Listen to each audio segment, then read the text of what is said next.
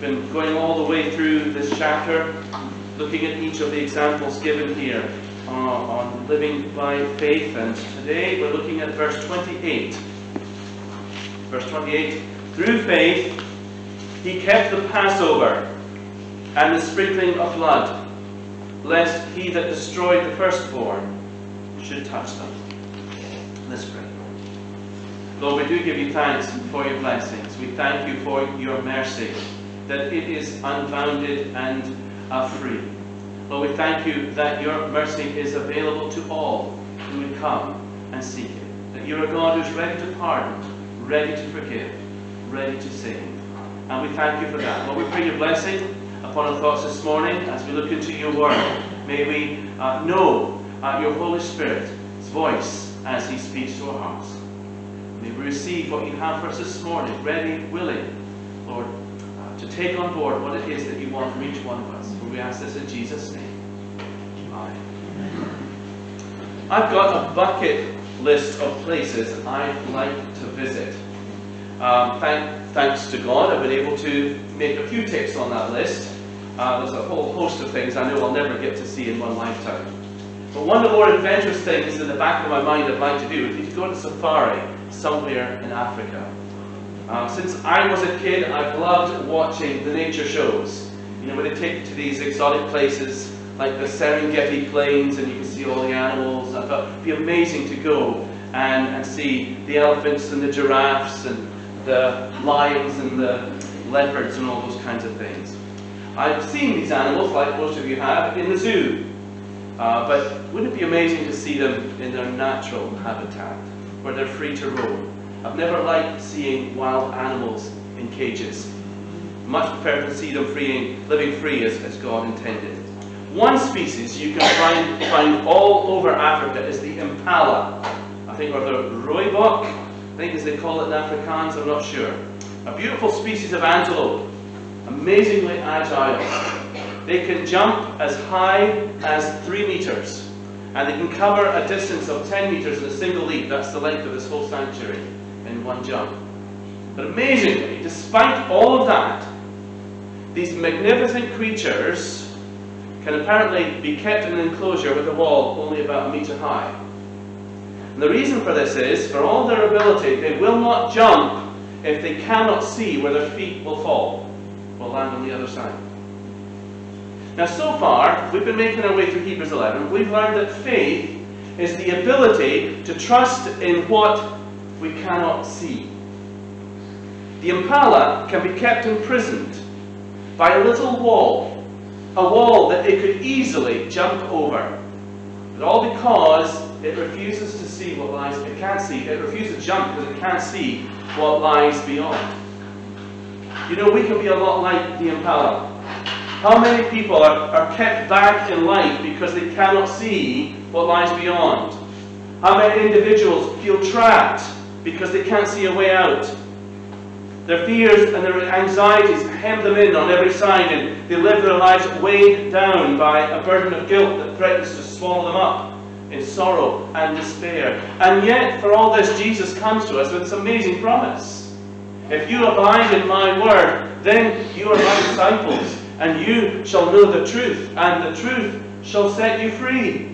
He says to you, trust me, trust in my word. I will keep my every promise to you. Trust in me, and you will be free. Free from the chains of guilt that would keep you down. Free from the fears that hem you in on all sides and block out the light. Free from the power of sin and death. Free to live your life as God intended. And yet, how many people struggle on through life never knowing that this freedom is within their grasp? All it takes is a leap of faith, throwing yourself on the boundless ocean of God's mercy. An act of faith, trusting in the Lord and in the certainty of his promise. The American poet John Greenleaf Whittier put it like this: the steps of faith fall on the seeming void and find the rock beneath. Trusting in a God you can't see can sometimes seem like you're taking a big chance, like a foolish thing to do. But when you open up your heart to believe, you discover that Jesus is the surest foundation on which to build your life. Through the many ups and downs of his life, Moses learned to trust in God. He learned that the one certainty he could trust in above all others, the one friend that would never let him down, was in fact the Lord himself. God kept every word that he promised to Moses. Others would come and go. Others would try to deceive him. Others would lie to him. But God never. Moses learned not to trust in this world. He learned not to trust in the treasures of Egypt. He learned not to give himself over to the pleasures of sin for a season. He learned rather to trust in the invisible God. You can say, how can anyone in their right mind trust in something or someone they cannot see? And yet they do it all the time. Have you ever seen an electric current? Yet you trust that when you flip that switch on, the lights are going to come on. Have you ever seen an atom? Has anyone ever seen an atom? Yet, is there a sensible person today who doesn't know and believe that all matter is made up of atoms?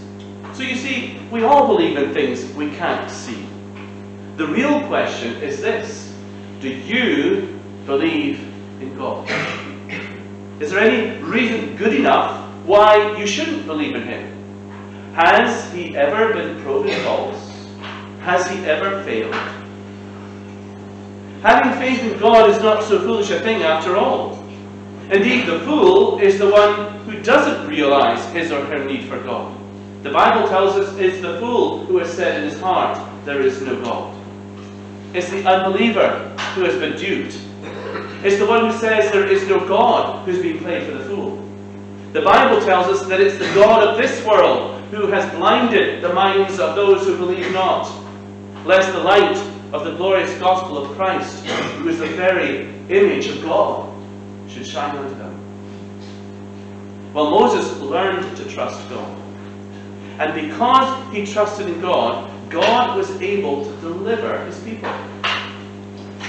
He used Moses to be the one to lead his people out of slavery and through the wilderness to the promised land. This brings us to our text, verse 28. Through faith he kept the Passover and the sprinkling of blood, lest he that destroyed the firstborn should touch them. Before God would deliver his people, they first had to learn a lesson to trust him and obey his word. They had to learn to trust him no matter what, or taking them out in the wilderness would be a disaster. They were to face the severest of tests. But through his example, Moses encouraged the people to put their faith in God. And as a result, the lives of countless thousands were saved. To understand the significance of this verse we're looking at tonight, we need to be aware of the condition of the Israelites at this point in their history. They were not a free people. They were an enslaved people living in the land of Egypt. Now, turn back to the book of Exodus, the second book in the Bible, and pick up from there. Just drop everything. There we go. All right.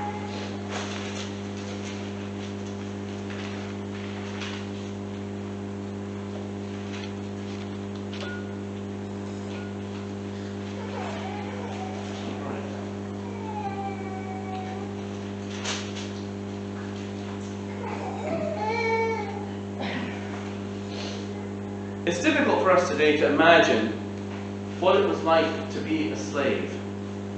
We are living through one of the most extraordinary periods in human history. I think it's safe to say there's never been such a time in all history when so much of the world's population have enjoyed more freedom than we do today. But sadly, there is still slavery in the world today. Sometimes it goes by a different heading, human trafficking. But it's still the same evil at root. People trapped in a life not of their choosing, existing merely to satisfy the whims and the desires of others, often greatly abused. They live out their lives in utter hopelessness and misery. What does it mean to be a slave? It means having no personal identity. Rather, your property. You belong to your owner in much the same way as he owns a house or a car or a pet animal. Often you're deemed to be subhuman, that you have no so-called human rights. You're bought and sold without regard for your welfare, without regard for your feelings, your wants, your wishes, who your family is. You can be separated, never to see them again. Your master has complete authority over you. You often have little or no recourse to the law, and you can have no hope for dreams or goals of your own, because you have little to no ability to better yourself. Living without hope. The Israelites were slaves in Egypt. It began innocuously enough, but little by little their freedoms were slowly taken away from them until they realized too late that they'd been reduced to slavery. And they served a cruel taskmaster. Look at chapter 1 and verse 13. It says, the Egyptians made the children of Israel to serve with rigor. They made their lives bitter with hard bondage in mortar and in brick and in all manner of service in the fields. And all their service, wherein they made them serve, was with rigor. We noticed last week that word rigor has to do something with the idea of back-breaking work. They were forced against their wills to do back-breaking work. But at least one good thing came out of all this suffering and hardship. Turn over to chapter 2 and verse 23. And it came to pass, chapter 2, 23, it came to pass in the process of time that the king of Egypt died, and the children of Israel sighed by reason of their bondage, and they cried. And their cry came up unto God by reason of their bondage. The hardship drove the people back to God. It brought them to the end of themselves. It drove them to their knees, to the point where they recognized their only hope was in the Lord. And God heard their cry. Look at verse 24. God heard their groanings. God remembered his covenant, the promise that he made with Abraham and Isaac and Jacob. And God looked upon the children of Israel, and God had respect unto them. God began to move among his people once more. He begins to put things into place in answer to their prayers. He sees that Moses is where he needs to be in order to lead the people to freedom. I don't have time this morning to go into the whole story, but God came to Moses while he was hiding away in the backside of the desert.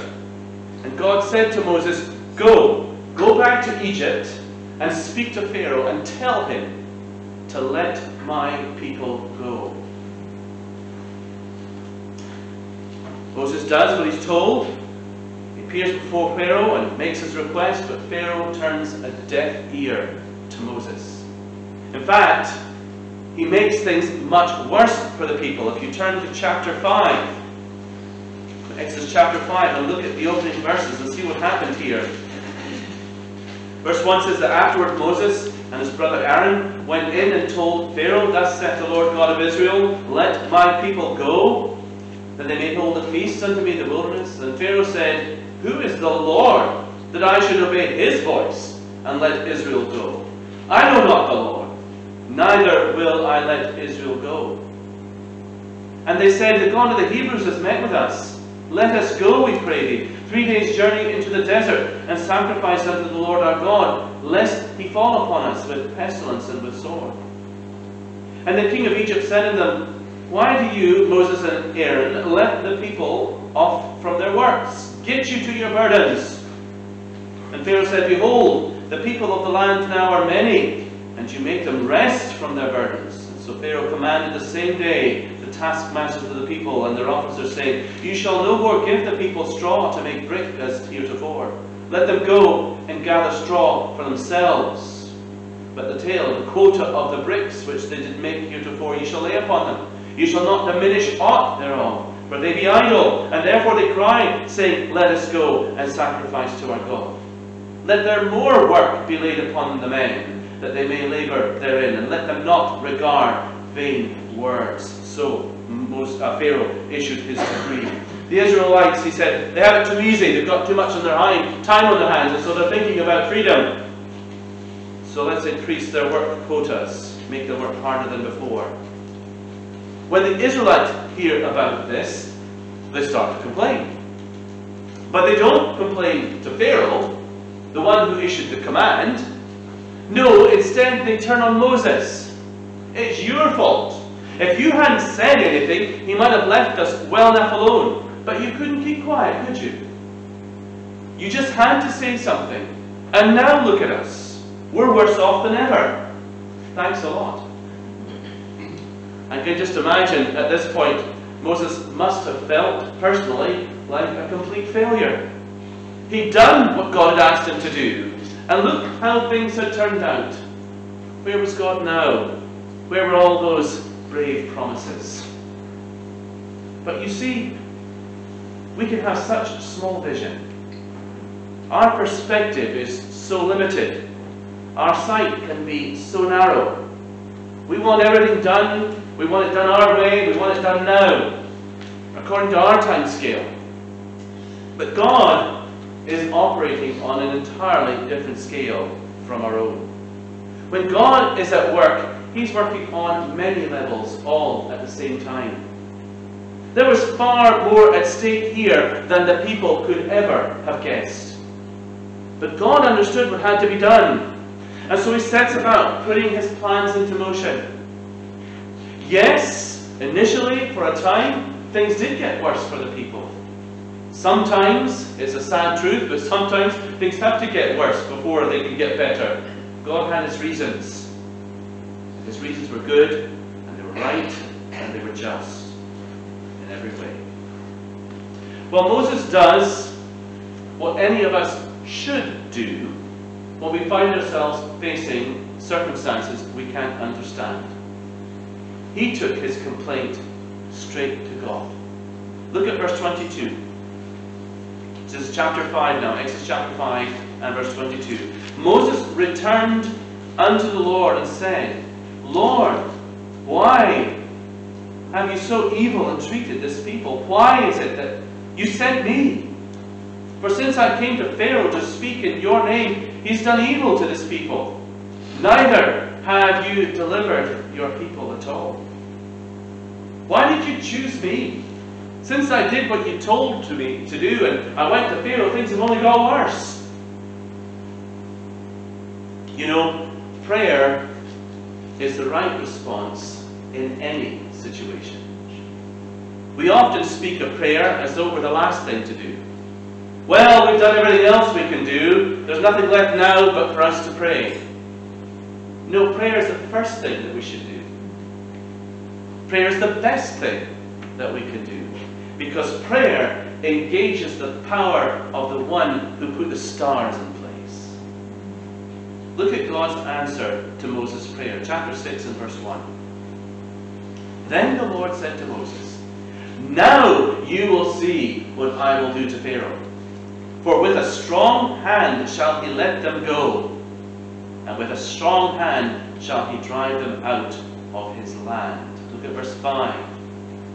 I have also heard the groaning of the children of Israel, whom the Egyptians keep in bondage, and I have remembered my covenant. Wherefore say to the children of Israel, I am the Lord, and I will bring you out from under the burden of the Egyptians. And I will rid you out of their bondage, and I will redeem you with a stretched out arm and with great judgments. And I will take you to me for a people, and I will be to you a God, and you shall know that I am the Lord your God, who brings you out from under the burden of the Egyptians.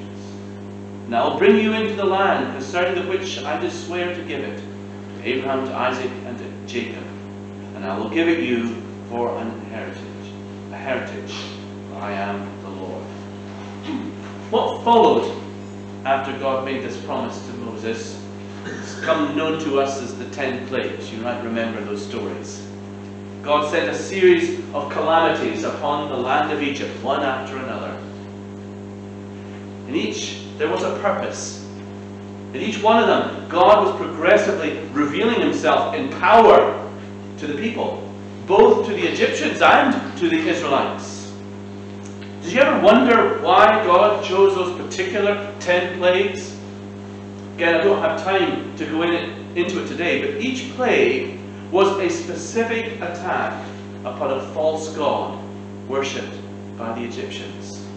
You see, when God finally brought deliverance to his people, there was to be no doubt in anyone's mind, Israelite or Egyptian, who was responsible for their deliverance. God will not share his glory with another.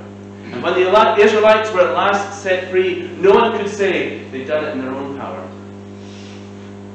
With each devastating plague, Pharaoh's heart only became harder. It wasn't that Pharaoh couldn't believe. The evidence was mounting, and the evidence was clear. It all pointed to God. Even his own advisors came and told him, this is the finger of God. No, it wasn't that Pharaoh couldn't believe. It's that he refused to believe.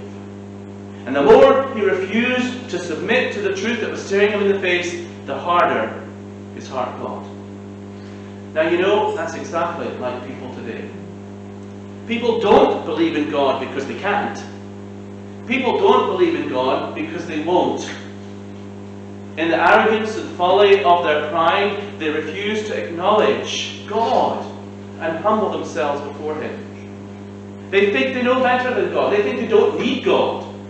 And they foolishly act as though they can resist the power of God. And the longer they hold out in unbelief, the harder the hearts become toward him. Well, the day came when Moses went to Pharaoh one last time to tell him a 10th plague was on its way. A plague so unique, so unnatural, that there could be no doubt in anyone's mind it was the hand of God. The night of God's choosing, every firstborn in the land, child, human or animal, would die. And yet, even at this late stage, God shows mercy. There was a way of salvation provided to anyone willing to take it. If you want a deliverance from the sentence of death, the first thing you need to do is to take a lamb and prepare it for a meal. And as the instructions unfold, we read it just a few moments ago, not just any lamb. It had to be a lamb without spot or without blemish. Turn to chapter 12. There's symbolism in all of this. It's quite significant. Exodus chapter 12 and verse 3, kind of picked up where we read a few moments ago. Speak to all the congregation of Israel, saying, in the 10th day of this month, they shall take them every man a lamb according to the house of the fathers, a lamb for each house. If the house be too little for the lamb, well, let him and his neighbour next to his house take according to the number of people in each of the homes and eat accordingly. Verse 5, your lamb shall be without blemish, male of the first year, and you shall take it out from the sheep or from the goats, and you shall keep it until the 14th day. And of course on that day then they were to kill the lamb and roast it for a meal for them and their family. I think it's interesting, quite by the side, that provisions were made to prevent there being any food waste. How very modern. That's by the by. The lamb was prepared for a meal. And verse 8 says, they shall take the meat that night and roast it with fire, and then they were to eat it with unleavened bread and with bitter herbs. Vegetables. There was a practical purpose for this meal. Unbeknownst to the Israelites, they were about to be set free. They were about ready to take a big journey. This would be their last chance for a substantial meal for the foreseeable future. God was ensuring that they were well nourished before they set out on a long and arduous journey. Look at what it says in verse 11. They were to eat it, what? With their clothes on their back, with their shoes on their feet, and with their staff in hand, and they were to eat it in haste. Why? Because they were about to be set free. But there was more to this command than just God's concern for their physical health and well-being. There's something else here going on. Something of great spiritual significance. Think of it. A lamb had to be slain. Why? So they might have something to eat? Yes. They would provide them with life and health and strength. A life was taken. A lamb was sacrificed so that they might have what they needed to live. Those of you who know your New Testament and the gospel of Jesus Christ, well, doesn't that start to ring some bells? I've heard this before. Notice further, even the blood was not to be wasted. They were to take it and to apply it to the front door of their house, and not just in any way. Very specific instructions were given as to how the blood was to be applied to the door. Look at verse 7. It says, "You shall take the blood, strike it on the two side posts, and on the upper doorpost of the house, wherein you shall eat." In fulfilling these instructions, the people were actually signing the cross in blood across the front door of the homes as they put it on the top post and on each side post. They could not possibly have known, but they were giving testimony to an even greater deliverance that would come in another day and for the whole world. But what was the point in their applying the blood to the doorpost? Verse 12 tells us. Because that night, God was going to pass through the land of Egypt, and all the firstborn in the land of Egypt, both man and beast, would die. Verse 13, "And the blood shall be to you for a sign on the house where you are. When I see the blood, I will pass over you, and the plague shall not be upon you to destroy you." If you want to be safe, if you want to see your family and your loved ones safe from the destroying plague, then you absolutely must see that the blood has been applied to the door. The blood was the one thing that would protect them. If it had been applied, then when the judgment of God fell upon the land, everyone in that house they would be safe, unharmed. God would pass over your home, and all inside would be left in safety and peace. Hence the term Passover, feast which the Jews still celebrate to this day, in remembrance of God saving his people alive. So you see the significance then of what's being commanded here. A lamb without spot or without blemish, had to die. A lamb gave its life so that others might live. The blood of the lamb brought deliverance from the judgment of God.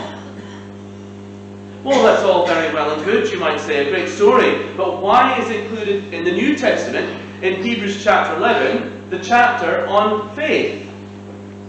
Well, stay with me here.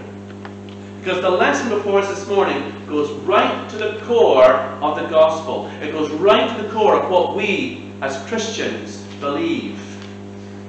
Turn back now, if you will, to Hebrews chapter 11. We're going to finish up there this morning with our text.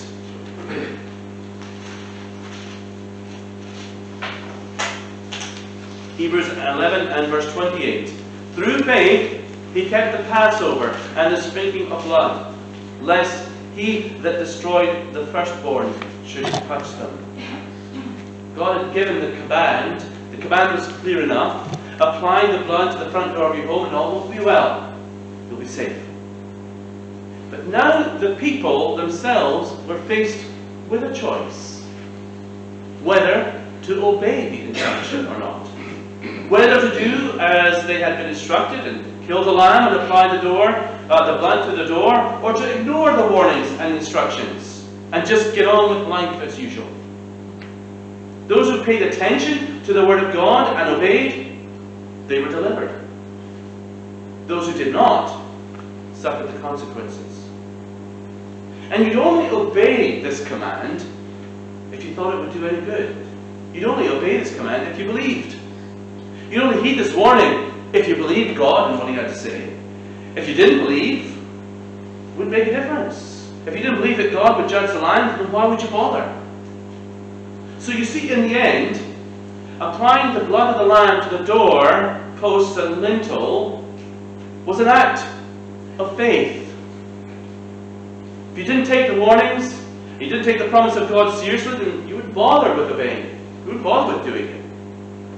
Of all the plagues that God brought down on the land of Egypt, this final plague was the first and only plague in which an act of faith was required if you would be spared.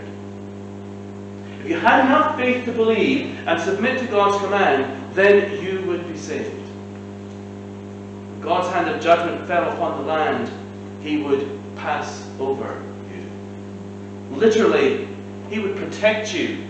He would stand guard over you. The blood in this case was the sign of the individual's belief in God. It testified to his trusting in the promises of God. And that's the reason why this incident is included in Hebrews chapter 11 as one of the great examples of faith. Moses believed God, and so he did what he did, and he instructed his people to do the same. And all who followed his example and trusted in the Lord and did what they were told, they too were delivered from destruction. So let's bring all these thoughts together this morning. The Israelites, as we noted, were an enslaved people. They suffered in great affliction and sorrow. They longed to be set free, but they lacked the power to be able to do anything about it. So God steps in Himself and provides the solution. He comes to deliver them. He comes to them with the offer of salvation. But they must have faith. They must have faith to believe, the faith to obey. And all those who believed and obeyed were delivered. And what was the end result of those who trusted in God and obeyed? Well, God kept His word to them. They were delivered. They were set free. Right, you may say. I get it. It's a great lesson in faith and obedience. And their faith eventually resulted in their being delivered from the enemy, out of slavery. But what does that story mean for us today? Well, here's the link. In 1 Corinthians chapter 5 and verse 7, we read these words. For Christ, our Passover, is sacrificed for us. The Apostle Paul is making an analogy here. He's saying if you can understand the story of the Passover lamb, then it can help you understand the gospel, the message of the New Testament. It can help you understand just exactly what it was that Christ was doing when He died upon the cross. You see, today we are a lot like the Israelites in Egypt. We too are enslaved people. We're slaves to sin. Each one of us are born with a sin nature, an inherent tendency towards sin, and our lives are dominated by the power and influence of sin. The truth is so universal that it shouldn't need any explanation. How many of you have ever had a hand in raising a child, or maybe have worked with children? Then you know what I mean by this. You don't have to teach a child to do wrong.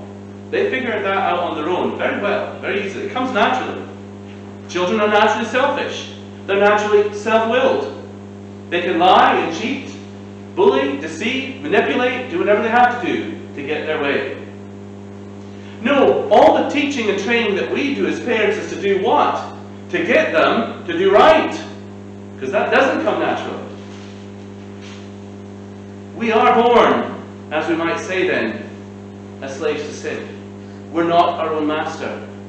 We may delude ourselves into thinking that we're in control. We might say things like, I'm not a slave. I can live the way I please. Nobody tells me what to do. But the truth is, we fight and struggle every day against temptation and sin. And just when we think we've won the victory, we fall flat on our faces all over again. Ephesians chapter 2 verse 2 puts it like this. Whether we realize it or not, we live following the course of this world. Following the prince of the power of the air, the spirit that works in the hearts of those who disobey God. Seeking to satisfy the desires of the flesh and of the mind. And as such, we leave ourselves open to all of sin's harmful consequences and ultimately to the wrath of God against sin.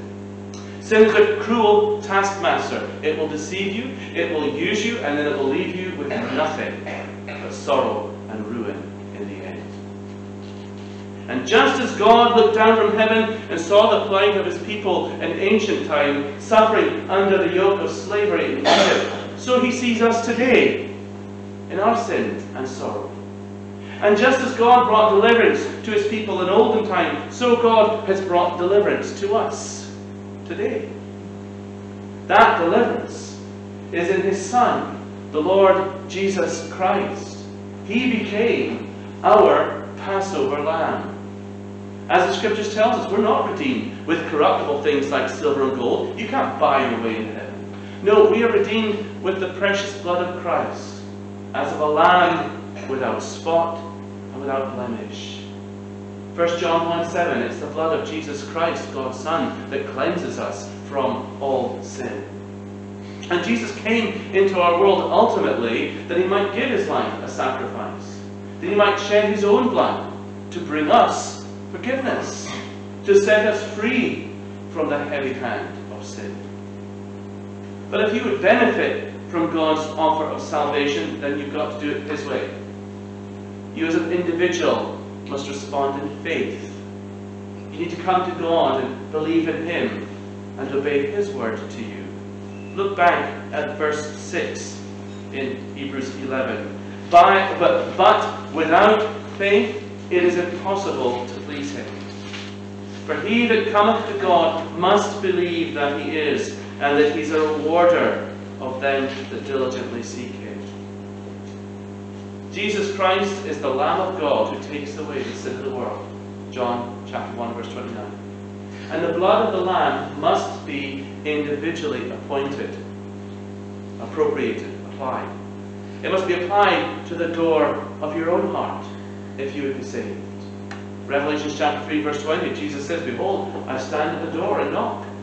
If any man will hear my voice and open the door, I will come in. We will share fellowship together for all eternity. When we come in faith to Christ for salvation, what does he do for us? He sets us free.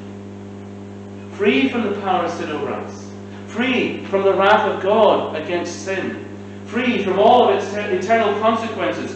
Free to serve the Lord in faith and love. Free to enjoy all the blessings of God, both in the here and now and in the ever after. God's great design in offering you the gift of salvation is that you might be delivered, that he might set you truly free in heart and mind and soul for all eternity. John chapter 8 verse 36, Jesus said, If the Son shall make you free, you shall be free indeed. By faith, Moses trusted in God that he would deliver his people. By faith, those who trusted in the Lord and obeyed his commands, they too were delivered out of sorrow and depression. And by faith, we too can be set free if we put our trust in Jesus Christ, the Lamb of God, our Passover, our sacrifice, our Savior. Just a few thoughts then from this passage, portion of God's Word. Is anyone here with questions?